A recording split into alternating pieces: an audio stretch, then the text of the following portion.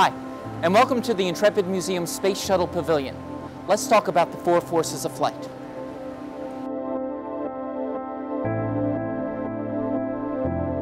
The first force of flight that we're going to talk about is thrust.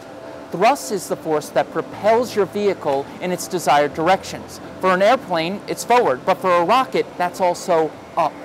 Propellers, jet engines, rocket engines, that's how we get thrust. Now, to illustrate thrust, we have a little experiment set up here. I have a balloon that's attached to a string. The balloon's inflated. When I let go of the balloon, the air that's inside is going to be forced out the back end of the balloon. That's going to be our action. Now, there was a pretty bright guy named Isaac Newton who said that for every action, there's an equal and opposite reaction. Well, the action is the air coming out the back. Let's see what the reaction is going to be.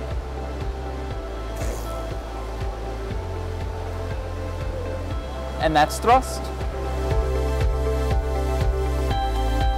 Our next force of flight is gravity.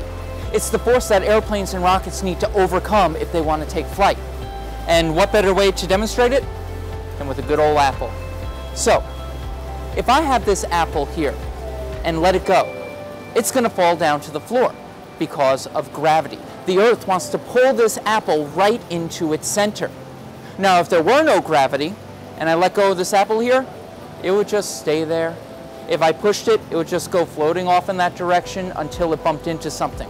But because of gravity, when I do let go of this apple, it goes right down to the ground. What goes up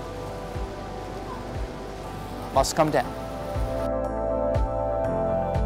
I'm holding in my hand right now a portion of a wing. Take a look at its shape. This is called an airfoil. This shape allows airplanes and space shuttles to generate our next force of flight, lift. As an airplane moves forward through the air, some of the air that it's going through goes over the wing, some of the air goes under the wing. Now, the air that goes over the wing cannot push down as hard as the air that's moving underneath the wing can push up.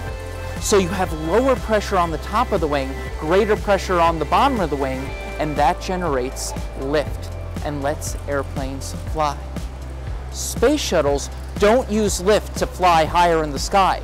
They use lift to slow down their descent so that they can land on a runway like an airplane. And the Enterprise, the orbiter that's right behind me, was the first space shuttle orbiter to land on a runway like an airplane. Our final force of flight is drag. Thrust is trying to move you forward. Drag is trying to push you back. And it's generated by air and your surface area. And it's how space shuttles, space capsules, and airplanes come home safely. They use that drag to slow down so they can have a nice soft landing. Now, they use it in a variety of ways, but my favorite way to illustrate drag is through a parachute. Let's see how drag is going to get our little astronauts home safely.